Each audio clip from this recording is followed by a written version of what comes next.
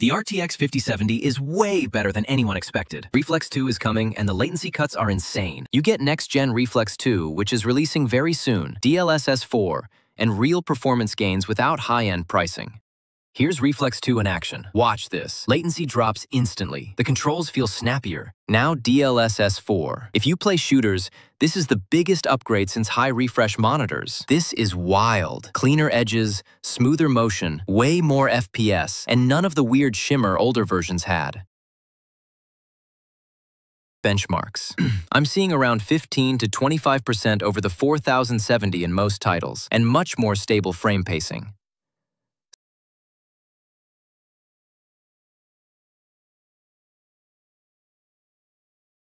So is the RTX 5070 worth it?